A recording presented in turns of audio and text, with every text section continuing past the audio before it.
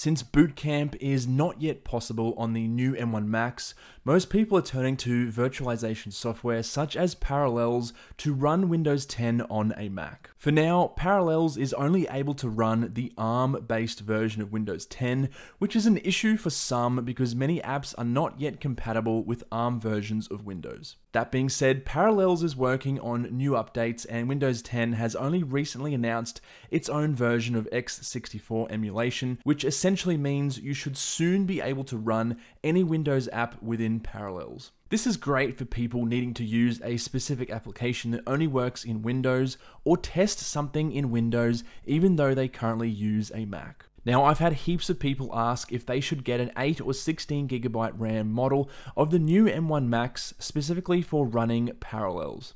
And this is the first 8 versus 16GB RAM video where I can confidently say yes, you should get a 16GB RAM M1 Mac. My full answer is that depending on what you plan on doing within Parallels, you may be okay with 8GB, but keep watching the video to find out which choice is best for you. By the way, I made a video a few weeks ago showing you how to download and install Windows 10 on your Mac via Parallels. Make sure you check that out if you need any help, and a link to download Parallels will be in the description of this video. So I think the best way for me to show you guys how much RAM you're going to need is just by showing you on both of these machines. So these are both M1 MacBook Airs. This is the space gray 8GB RAM version, and this is the silver 16GB RAM version.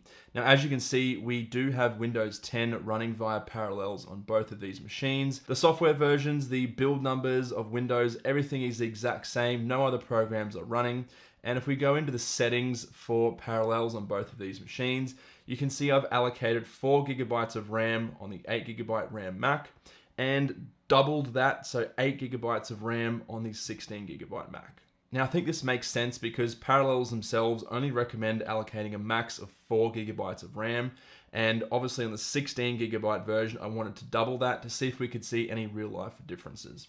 And obviously with the processors, I've just allocated 4 or 50% of the total available processors on both machines, so that is exactly the same. Now, if we move over to Activity Monitor on both devices, this is where it starts to get interesting. So for those of you who have a keen pair of eyes, you are immediately going to see that you should be going with the 16GB version. Over here, again, we're not doing anything. This is just Windows sitting on the desktop. No other background programs. We're not doing anything at all. It's already using up all of the available RAM. You can see here Windows 10 is using about 8GB of RAM. And in terms of memory available, we've only got about 1 GB free. And we are using it's not a huge amount, but a fair amount of swap memory. And you can see just the actual memory pressure here is a lot more than the 16GB version, even though we're using double the amount of RAM on Parallels over here. So moving to the 16GB version, you can see again, Windows 10 is taking pretty good advantage of the available RAM, but this still leaves us with about 5GB of free, and you can see we're only using about 380 megabytes of swap, which again, I won't touch on swap in this video. It's not a huge deal or issue, but the main thing here is the memory pressure is a lot less. Now, you can actually allocate more or less RAM to these virtual machines. I've tried on the 8GB version allocating the full 8 gigs of RAM to Parallels, but it doesn't really work very well because the issue I ran into was with macOS, it was almost completely unusable. It would take ages to load stuff, videos would stutter, so it just doesn't really work very well at all. Now, like I said before, you might be able to get away with the 8GB version for Parallels and virtualization, but only if you're doing small tasks inside Windows 10. If you need a program or anything that requires more than about 4 or 5GB of RAM, you really need the 16GB model. So what we'll do now is we'll do a few quick tests and we'll just see if we can see any kind of real life performance gains we can see with the extra 50% of RAM on this machine. So first of all, we will do Geekbench. Now, obviously this is a very CPU intensive test, so we probably won't see any difference, but it will be interesting nonetheless. Okay, so as to be expected, pretty much the exact same score there, so no surprises. So we'll move on to the next test. Okay, so that's about half an hour later, and I did a few benchmarks in Geekbench and also Cinebench. I also tried to get 3D Mark working from Steam, but there were some issues there with x64. You still can't emulate x64 apps in Windows 10 ARM running on Parallels for some reason, even though I'm using the correct build.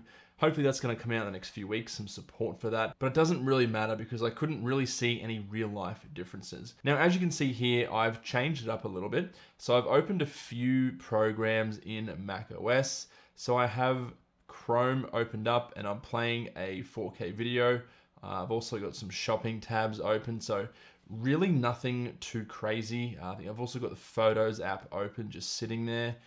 And I've also got Mail open.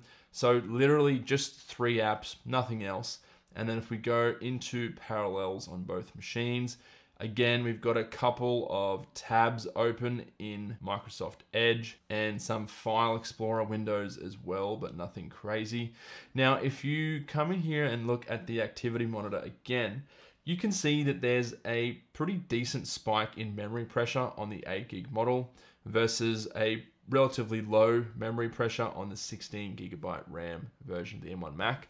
Now, this doesn't tell you everything, but it does tell you that you're going to be maxing out the RAM over here very, very quickly. Now, like I said at the start of the video, a lot of you might be able to get away with the 8GB version if you're just doing some light stuff in Windows 10 and there's nothing too important. But these days, a lot of apps actually require a minimum of 8GB of RAM or even 6GB of RAM to run properly, and you're just not going to be able to do that at all on the 8GB version. Like I said before, there's a lot of glitching, a lot of issues if you do allocate 8GB to Parallels on this machine.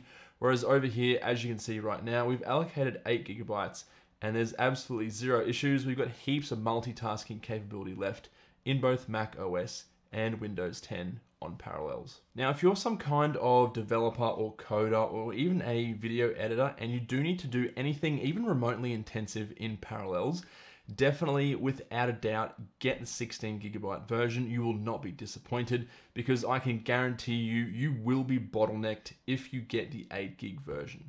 Anyway, guys, that's it for me for this video. Just a short and straightforward one today, just because I was getting a lot of questions on this topic. If you have any questions or want me to do any more specific tests, let me know in the comment section below. But apart from that, I'll catch you guys in the next one.